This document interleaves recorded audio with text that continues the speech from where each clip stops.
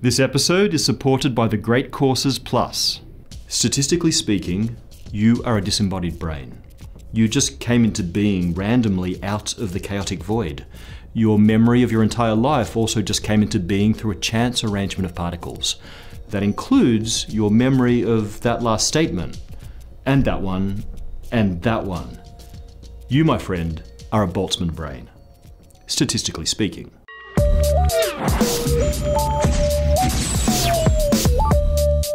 Ludwig Boltzmann revolutionized physics in the latter half of the 19th century. His most incredible insight was the kinetic theory of gases.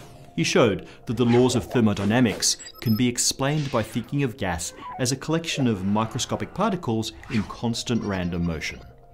Take entropy, for example. Prior to Boltzmann, entropy was only understood as a measure of the proportion of energy in a system that can be used for useful work. For example, the hot, dense gas in a recently fired engine piston only expands because it's surrounded by a colder, less dense environment. The energy in that burning gasoline does the useful work of driving your car down the street. But if you put the compressed piston in an environment that's full of equally hot, dense gas, nothing happens. The gas in the piston still contains the same amount of energy, but it's useless energy. Why? Because in the latter case, the gas inside the piston is in thermal equilibrium with the gas outside the piston. Everything the same temperature and pressure, perfectly mixed. Entropy is a measure of how far from equilibrium a system is. The lower the entropy, the further from equilibrium. Any part of the universe left to its own devices always tends to flow back to equilibrium. That's the second law of thermodynamics right there. Entropy must always increase in a closed system. And it's that flow back to equilibrium, that increase in entropy, that can be harnessed to do work. But why does the universe have to return to equilibrium? Why does entropy always increase? Boltzmann figured this out. Entropy is just a measure of the specialness, or the degree of order, in the current arrangement of positions and velocities of a system's particles. It's the proportion of possible states that are indistinguishable from the current state. Instead of an engine, imagine a room full of air. The air molecules are moving randomly, and over time they pass through all possible arrangements that they could have. In most of those random arrangements, the room is filled pretty evenly, and we can't tell those arrangements apart from each other. That's a high entropy situation because a high proportion of all possible states look just like this one. But in a tiny fraction of those possible distributions, all of the air molecules end up randomly bunched together in one corner, or, I don't know, produce a density wave playing the Ballad of Serenity over and over. If you count up all the possible arrangements of particles, only a tiny proportion do weird, highly ordered stuff like that. So they would be a low entropy situation. Entropy increases because particle positions and velocities get randomized over time. Boltzmann's interpretation of entropy leads to a prediction that seems innocuous, but has some astounding implications. His statistical interpretation doesn't prohibit entropy from decreasing. In fact, it allows it. For example, tiny localized dips in entropy happen all the time when you get a chance convergence of a few particles in one corner of the room. The larger the random dip in entropy, the less probable it is. But improbable isn't impossible. There's an incredibly tiny chance that all of the particles in a room of gas will happen to all end up in one corner of the room due to their random motion. It would take vastly longer than the age of the universe for it to happen. So in practice, we never observe the second law of thermodynamics being broken on macroscopic scales. But given infinite time, any non-impossible arrangement will happen. Imagine an infinitely large room, a universe, that's in perfect thermal equilibrium for infinite time. All sorts of dips in entropy will happen. Particles will occasionally converge into a dense environment, like a black hole or a galaxy, or into a complex arrangement like a teapot or a boxed DVD set of the never-made seasons 2 through 8 of Firefly. All incredibly improbable. However, there's one arrangement that those particles could randomly fall into that would be even less probable than all of the above. All the particles in a region much larger than our universe could randomly end up in almost the exact same location. Such an arrangement, would give us the Big Bang.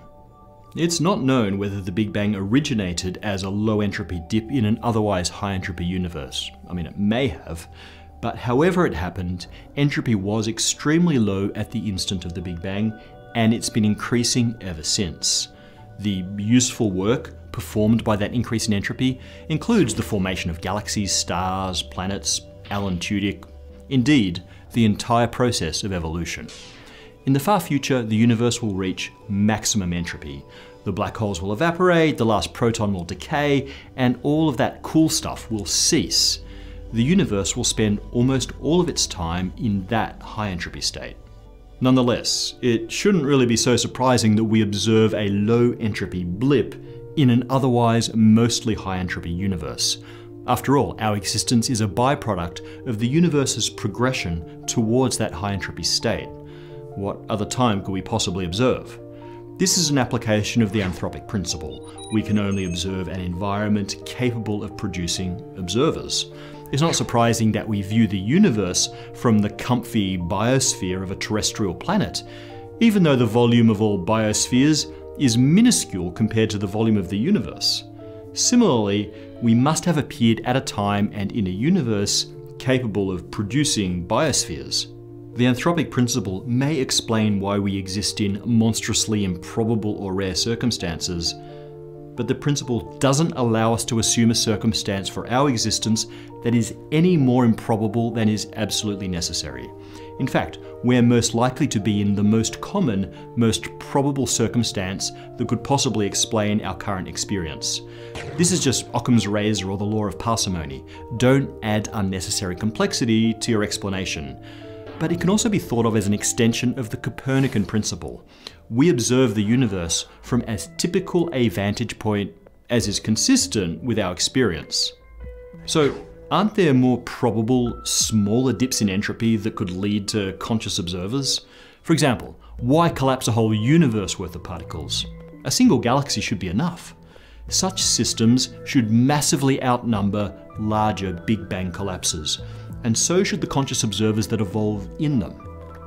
But we can go further.